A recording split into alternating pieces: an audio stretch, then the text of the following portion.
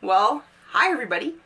Usually this is where I say hi to my nuggets, but this is more than just to my nuggets. This is going to be a message to pretty much the whole Atlantic provinces, because it involves all of you, but mostly to people down here in, Moncton New Brunswick area. Some of you have probably seen my face around here, heard some of my sometimes unpopular opinions about things. For those of you who don't know, who've never seen or heard me before, my name's Sean, and I do run this, not really a not-for-profit because I don't make any money, but it's a community organization called No Holds Barred where I try to help people struggling with, disabilities, either they be physical, mental, even emotional support stuff, and as well on tips and tricks on how to live healthy as much as you can on a very low fixed income budget. I used to get a lot of crap from people in the Moncton area because I'm on disability and they did not think that I deserved to be on it. That subject is closed for debate. However, it hurts my feelings when I see people out there struggling and I want to help them as much as I can. So when that person posted, I think it was Friday night or Saturday, that they had difficulties in a HomeSence store or Winners. I don't remember which one it was. But it was at TJ Maxx owned stores. Because TJ Maxx owns HomeSense and Winners and Marshalls and a few other, but those are the three we have here.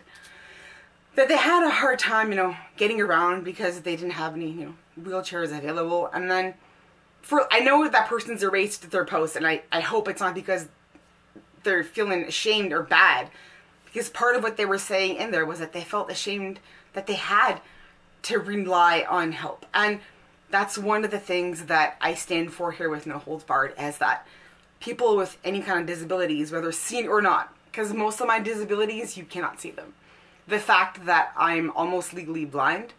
I'm legally blind in my right eye, even with glasses. My left one is still compensating, so I'm not quite legally blind yet. But it's getting there. We've known for a very long time that I was eventually going to be going blind. So that's just one of the few things that I go through. Another thing that I go through, because I talk about it all the time, because there's other people out there that struggle too and they don't get the help, and some of them don't necessarily want to talk about it. There's a stigma with mental health, and I get it.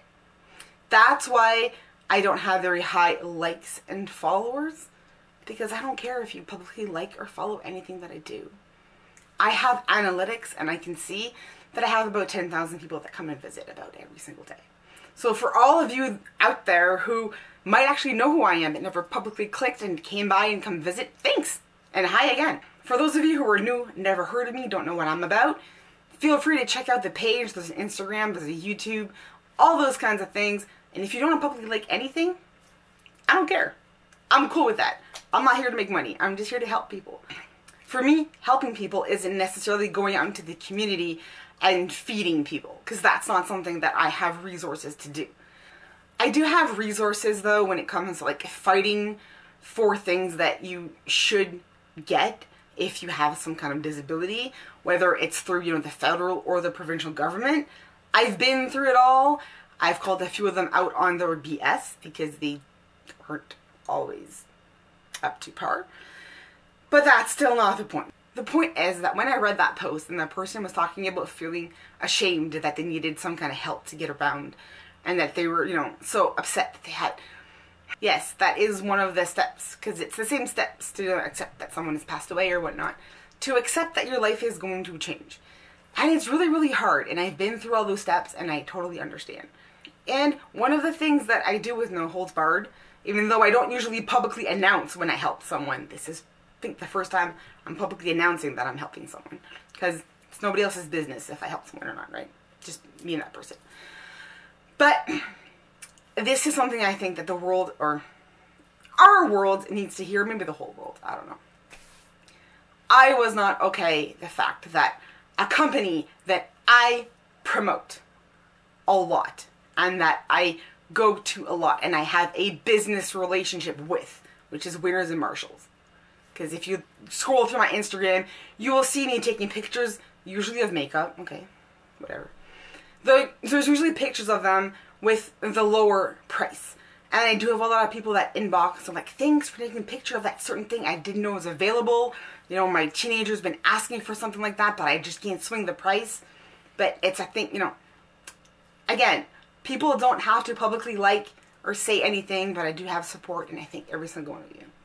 So that gave me the opportunity to, again, have this voice, because it took me a long time to find my voice. Again, there was a time in the beginning, before No Holds Barred existed, where most of Moncton liked to tell me that I wasn't worth the air they're breathing. Oh, trust me, I got inboxes telling me to go kill myself because I didn't deserve anything. Just because you can't see a disability doesn't mean it's not there, and my disabilities and what they are and what they aren't are not for debate. But I've been through it all, so I totally understand that other person where they're talking about how they felt ashamed that they needed to ask for help. Because in this city, when you ask for help, you get two responses. Either people are giving you everything they have, because there's so many people out there with kind hearts and open hearts. And then there's everybody else that sit back and be, well, how come I can't have things for free? Those people, they're few and far between, but their voices are so loud that they really, really are hurtful, and they scare a lot of people. So I don't want people to feel that way at all. And in this case, I had something that I could do.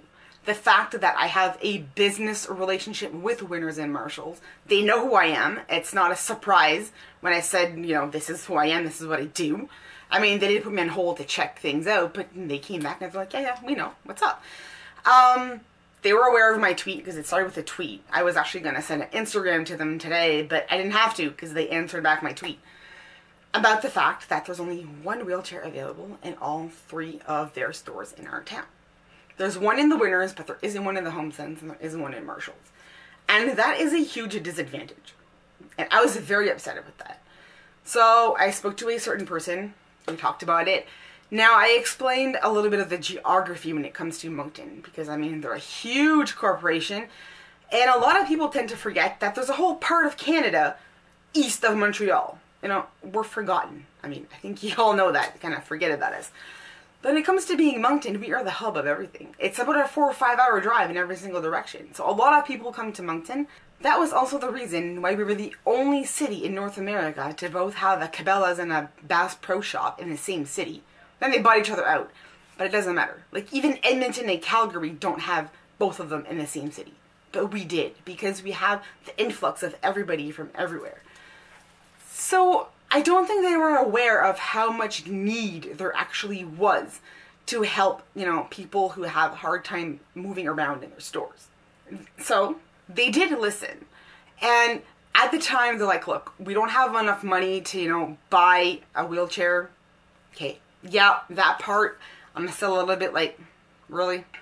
Until this particular incident, I don't think that TJ Maxx itself was aware of how many people in this area, or people come out of town to come into this area to shop, that really have mobility issues. And they did tell me that there was somebody else that had called about this exact same issue, so I'm not too sure who that person is, but whoever you are, good for you. Thanks. It helps to have more than one person say the same thing. It kind of makes it think in the back of their head so much. Okay, I'm getting to the point, alright? I promise. This is what they're prepared to do. If you are planning on going to shop at a HomeSense, Marshalls, or Winners in Moncton, in New Brunswick, call them at least a day before. I know it's a little bit of planning, but I do know that a lot of people that shop at those stores come in from other, you know, they come in front of town. You come to Moncton for the day to shop. Call the store ahead of time. And this is something that that person was going to send, like, the memo to every manager of every store. So this is something starting tomorrow will be available. Yep, starting tomorrow, because the email was going to be sent out. It's probably already sent out by now because it's like 2 in the afternoon. Call the store ahead of time and just let them know, I'm going to be in town at your store tomorrow. Don't have to give them a specific time. Just be like, I'm going to be there tomorrow. Or you can call on somebody else's behalf, like if your significant other or someone that helps you, your daughter, your mother, whatever, case may be. Then just call and say, look, we plan on going into shopping into your Winners, HomeSense, or Marshall store tomorrow, or in 2 days, whatever. Just let them know the day. And we are going to need a wheelchair. because somebody needs it.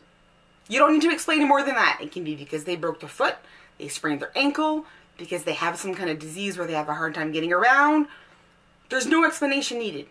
All you need to do is let the manager know, or the customer service person that answers the phone, we need a wheelchair on this specific date because we are going to your store.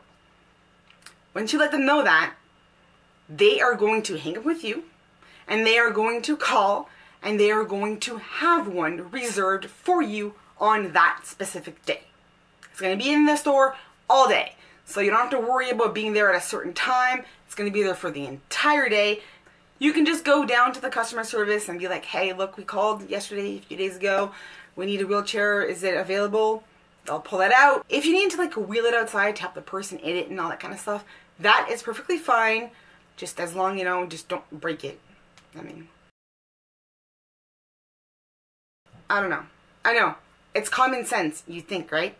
But my other message to people who like to buy cosmetics at Marshalls and Winners: stop putting your fingers in the product. I'm not kidding. I've done a video about this before. I've said it before. If you guys keep sticking your fingers in there, they can't sell that. Once there is a fingerprint in any kind of cosmetics and they notice it, it's considered contaminated and they are not allowed to sell it as per Canadian health and safety laws. They have to throw that out. Now, if they keep throwing out $300 worth of stuff every week because people put their fingers in the product, we are no longer going to be able to have high name brand things at like 80% of the cost. Because I can't afford to buy stuff at 80 bucks for the makeup because it's makeup. Like, why would you pay 80 bucks? But I will pay 12. And I like getting it at 12. And there's a lot of other people out there that do as well. So get your fingers out of the product. Alright, sorry. Side note, it's important. I gotta throw it in there. Again, we have a relationship, a working relationship, and that's how that works. I help them out, they're gonna help us out. So when it comes down to needing a wheelchair, needing something to get around, needing help for anything, just call the store at least one day ahead of time to let them know that you're going to be there on a specific day and you're going to need a wheelchair. They are going to make sure that there is one available for you on that day. Again, you don't have to give them a time. It's a whole day. You have the whole, 9 to 5 or... No, they're open more than that. 9 to 9. I don't know what the store hours are. But that's me, alright? I get around. I have someone that helps me to make sure that I don't bump into things. Sometimes I still do, and sometimes I bump into people. If I've ever bumped into you in public, I'm really sorry. I usually have a backpack and earphones to drown out the anxiety. Alright, so I've babbled on for long enough. I do have to edit this before I put it up there because, trust me, I messed up like 5 or 6 times. But the conclusion is that they are going to have a wheelchair available as long as you call at least one day ahead of time. And there's a big and at the end. If they realize that it is needed more than they think, because in their mind they're sitting in head offices and they have no idea of what happens east of Montreal. Again, they've got no clue. Once they realize that people are going to be calling for the wheelchair to be reserved, enough times, they'll spend the money and buy one and it will always be there.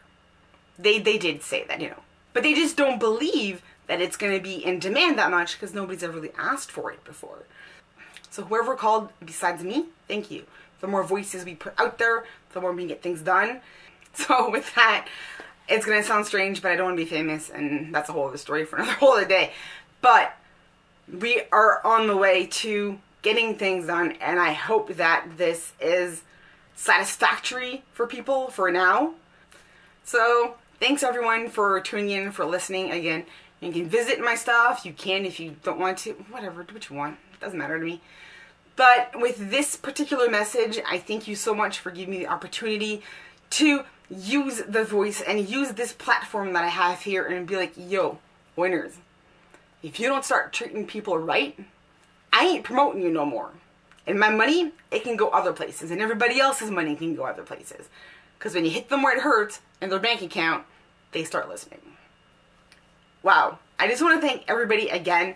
No holds barred. If you don't know about it, you can check it out. If you do know, I've only been doing this publicly for a year now. And it's grown exponentially. It's going in so many good directions. So for all of you out there who are coming in and visiting, you're part of that 10,000 that come back every day and look and do stuff but don't publicly say anything. Thank you. Thank you so much for letting me be able to do this as my job. I love every single one of you out there. I love all the ones that I've never met. I'm just the type of person that cares when somebody else is hurt and somebody else is in need of stuff. So again, you're free to check everything out. If you have any ideas, you got any questions, send them my way. I'll look at them. If you got something not nice to say to me, say it. I've heard it all. Doesn't matter. I've heard it all. Go ahead. My point is that I want to thank everyone for letting me be able, for giving me the chance, because by coming back and giving me those analytics in the background, winners stood up and listened and said, uh-oh. And now things are going to get done. And it's not because I'm more special of a person, and it's not because I mean more than any of you do. It's just called the power of social media. And if I can use it for good, I will. And I plan to always use it for good things. And you can check me on that at any time. So with that, I'm going to thank every single one of you. I hope that this is a good answer to your problem. I forget the person's name, and I do realize that that was removed. Whoever that person is, you can contact me privately if I said something, public that you didn't like. I'm sorry, didn't do on purpose for that. But again, I hope that this is a satisfactory answer and at least, meet in the middle kind of a thing. For me it is, because understanding how huge of a company this really is. I mean, I have other things that I know about the company that I just don't share. But I just hope that this makes things better. And for that, I thank you all, and I wish you a very good rest of the week.